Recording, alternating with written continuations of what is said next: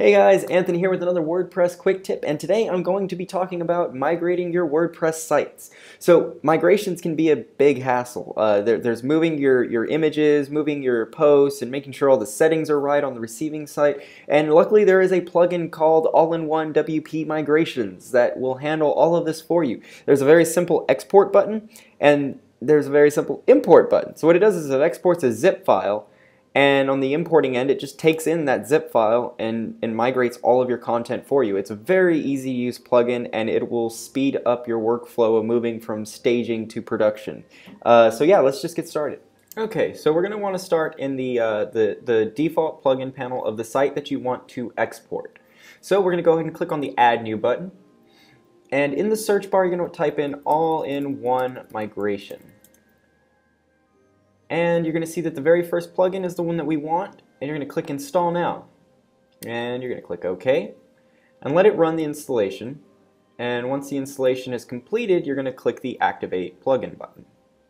Once it's activated, we're going to want to look on the sidebar. In the sidebar, there's an option that says Site Migration. We're going to want to click the Export button. Now once we get here, you're going to want to just export the site right here. There's a button that says Export. So go ahead and click Export, and it's going to start your download. So the download has started. It's exporting currently my database, my images, and all my posts. So we'll let that finish up. And once your download is completed, you're going to look in the bottom, if you're using Chrome, you're going to look in the bottom and you'll see that you've got a zip file that was now downloaded. It's called, in my case, I'm exporting my site antpb.com. It has the name of my site and the date with the zip extension. So that's the file that you are going to use on the receiving end. So now I've already built a new site that's called My Awesome Site, and we're going to need to install the plugin on this site now. So let's go ahead and click Add New. And we'll go ahead and type All-in-One Migration, and you'll see it comes up first, and we'll install it there.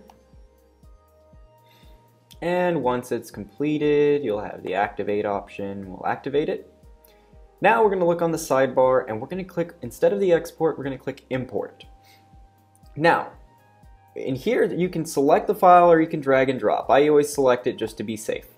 So we'll go ahead and select it, and in my case it downloaded to my downloads folder, and there it is. So we'll go ahead and click that and let it import.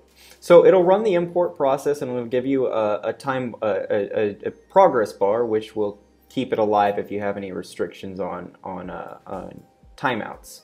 So we'll let this run. Okay, now once the installation is completed, go ahead and click on the WordPress icon, and this should prompt you to log in again.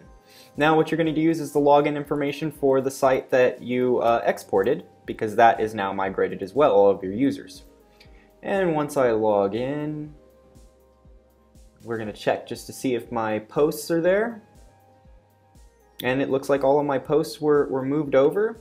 And we'll go ahead and visit the site, and you'll see that my migration was completed. So if we look at and compare it to my existing site, the one that we exported, you'll see that this is what the site looked like. And if we go over here to the one that I migrated, there is no difference. So it was a seamless migration, and it was quick. So this is going to be a big time saver, especially if you're used to the manual process of exporting your database and copying content over. It's just as simple as export and import on the receiving end. So if you have any questions on that, please leave a comment below, and be sure to subscribe, as I will be doing these every week. See ya!